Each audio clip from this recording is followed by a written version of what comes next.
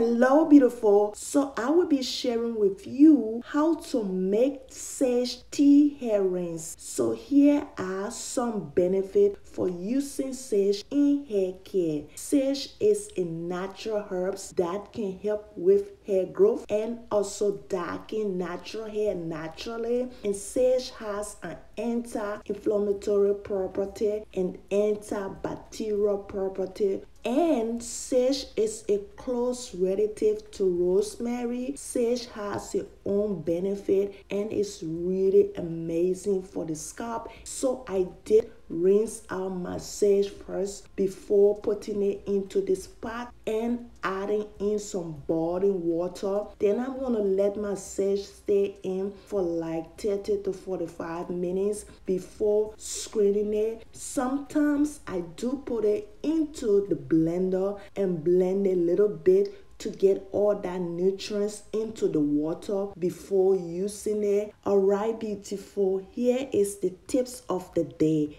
If you are suffering from dry hair, I would suggest using castor oil after using sage hairspray on your natural hair. Always put your hair in braids or twists while applying this treatment, because you're going to use this treatment for like 3 to 4 days.